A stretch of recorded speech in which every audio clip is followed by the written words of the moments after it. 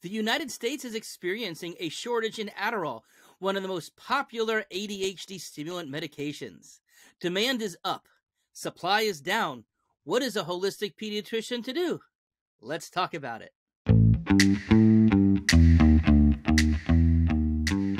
Hey everybody, it's Dr. David. So there's been a lot of talk in the news. Reporters are asking me about it. Some patients are asking me about it. But Adderall, which is an amphetamine salt, one of the types of stimulant medications that used for ADD, is very hard to find.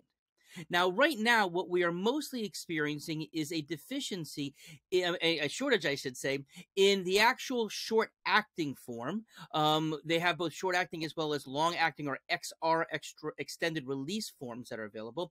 But because of this, we are also experiencing shortages in the generic forms, as well as the long-acting forms, as well as other forms of medications are being in short supply as well. Now, there's a lot to discuss here, and there's a couple reasons why it seems to be happening. Now, demand is up. One of the things that we know through COVID is that educational experiences haven't been as good. So maybe there are more kids who are just struggling right now and needing some help because they hadn't been in school for a period of time, and so they fell behind and are having struggles now. Overall, diagnoses of ADHD are up, including in adult populations. There's been a 15% increase in ADHD diagnoses in adults since the start of the pandemic. Now, of course, also during the pandemic, one of the things that became quite popular was telemedicine, telehealth, and including the use of that for psychiatric treatments, including for ADD. And so it also became a lot easier for people to access doctors in order to prescribe it and therefore to have it prescribed. In addition to that, I'm wondering how much there could be related to long COVID. Now, we know that one of the side effects of COVID disease was brain fog. And we know that in long COVID that there are symptoms that stick around for a long period of time. And brain fog is certainly one of the things that can lead to inattention and a lack of focus. In addition to that, we've also learned that there has been a supply issue as well. And this is because the manufacturers are having problems making it, mostly due to labor shortages. Some of the biggest generic companies in the world are having problems keeping up with this as well. So this has become a real big problem. And of course, as you can imagine, there are some people kind of freaking out about this. And of course, not to be light about that, because if you or your child this is the only thing that's working for your kid. It's a sink or swim world. We need our kids to succeed. I've always considered stimulant medications to be part of a holistic answer for some people. Of course, just not the only answer, because we know no matter what else is going on with these patients, their underlying root cause issue is not a stimulant medication deficiency. Now, before we go over some of my holistic approaches and alternative ways of handling ADHD in the first place, there are some additional things that I want to talk about in terms of some of the other alternatives. Now, it does seem as if the majority of the shortage of Adderall is specifically in the short-acting version. And this is something that's done usually twice a day. But there are still available the long-acting versions. And so if a person, for instance, was taking Adderall at 5 milligrams twice a day, they may find that an extended release 10 milligram could work for them. Of course, for all of these pharmaceuticals, this is something that has to be done under the ordering of a physician. These are controlled substances. Of course, you can't just get them off of you can't get them off the street illegally. That's not the way it should be. You know, in college campuses, that's an issue as well, is that they can get these medicines. But that is one of the possibilities. There are generic versions available as well, and you will see in the show notes down below, I did put in a link for a generic website that finds Adderall and other medications as well, so a person can put their zip code in and they can see if they have it locally. Now, also, sometimes there could be an issue just regarding, like, maybe you're taking 5 milligrams and 5 milligrams not available, but 10 milligrams is. A tablet can be split. In fact, a lot of Adderall products actually have a score down the middle, but using a pill splitter, of course, a 10 milligram tablet, extended release, not included, because that you can't just cut open. Those are capsules, actually. But in the tablets, if you can cut a 10 milligram into 2 5s, then that could be working that way. Now, also, As far as finding that, okay. So, besides the Adderall itself as an amphetamine, there are other amphetamine-derived stimulant medications, such as Vyvanse, for instance, and there are others as well. And so that may be helpful. And a lot of doctors, we do find that it's kind of easier to move within one type of amphetamine, or for that matter, in the Ritalin world, the more than one form of a methylphenidate that's out there as well, and trying to stay within that if it's working.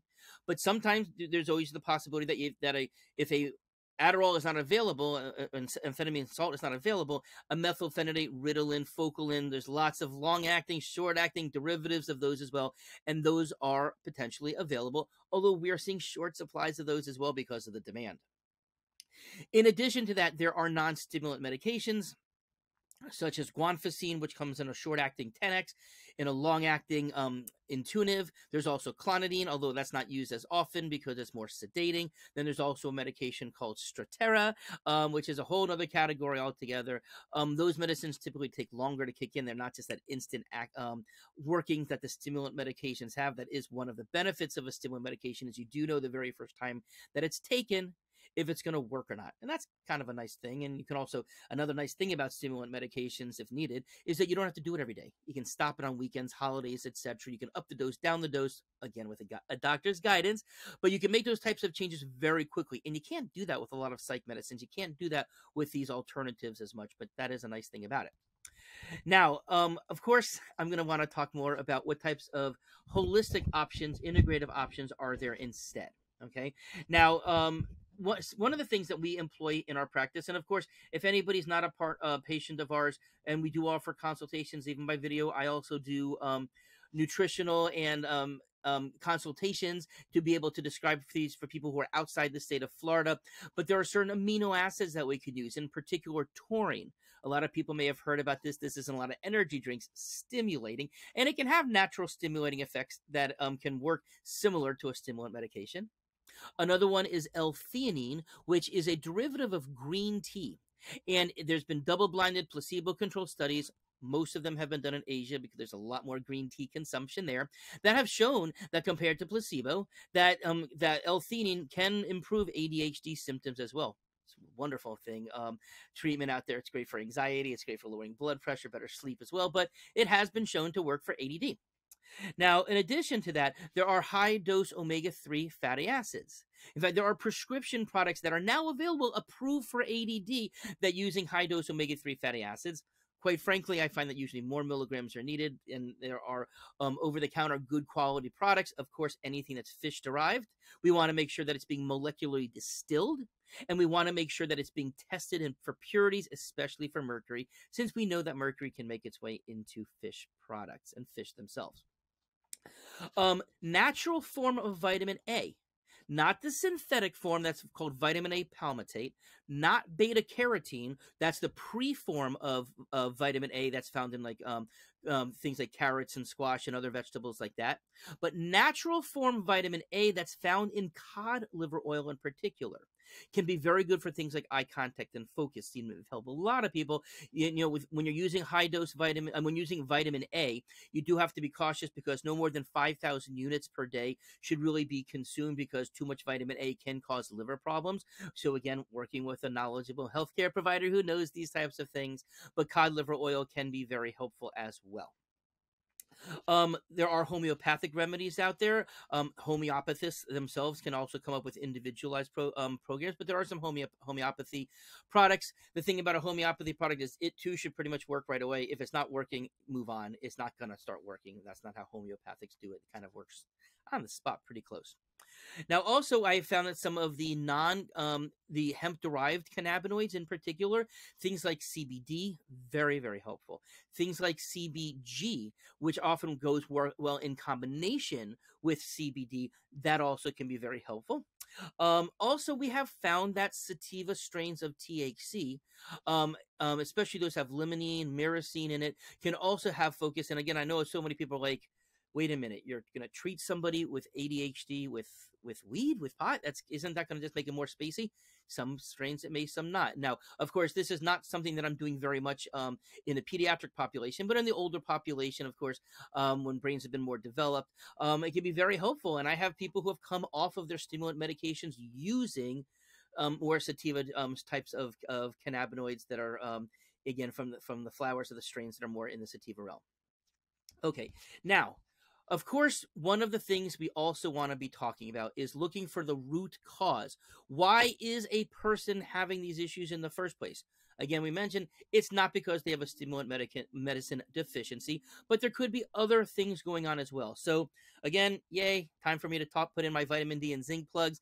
They're not just important for the immune system, they're important for moods, for cognitive function as well.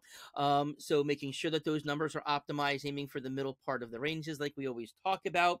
Again, looking for, there's testing that we can do to look to see if there's omega-3 fatty acid deficiencies. I can do amino acid testing of panels. Theanine's not on there, but taurine is. Other things like GABA, glycine, threonine, those can be found on amino acid panels as well, and those can have better benefits for a cognitive function, for brain function as well. Now, of course, one of the important things that we should be talking about is the person having a good night's sleep? If you're not sleeping well, if you're waking up a lot, if you're restless, if you're not getting into the restorative REM sleep, then you're not going to be functioning as well during the day, and that can affect anybody's attention.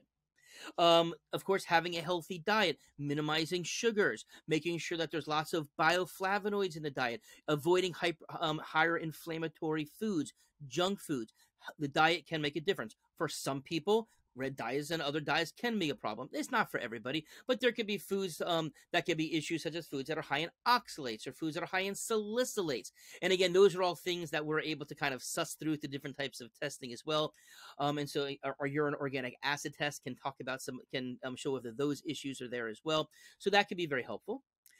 Potentially doing an elimination diet where we remove a bunch of the most common foods that can cause reactions, as well as any food that a person's eating a lot of. Typically, things that you crave could be the thing that you're that's setting you off, and we remove them all at a time, and then we bring them back sequential every 3 days and see if there's a particular food that triggers, and if it does, then you know that's a problem. You stop it.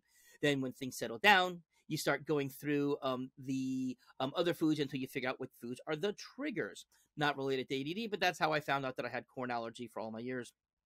Once I avoided corn, got rid of it, found my vitamin D was good. When I got my vitamin D good, that's when that went away anyways. But yes, that can be very helpful. Sometimes doing allergy testing, environments, both inside the house, outside the house, food allergies. Sometimes you'll find that histamines can bring brain fog and problems as well. And of course, if you're stuffy, snotty, you may not be sleeping as well. You may be not able to function and concentrate as well in school as well, at work as well. So that's something that could be very helpful. One of the things that we also really want to, of course, focus on is optimizing the microbiome, the gut flora. So much information is talked about regarding the gut-brain connection. And so making sure, are the good guys there, but also are there any bad guys like candida or parasites, clostridia, bacteria there? That's why we like to do our stool testing, because we can look for all of those things as well.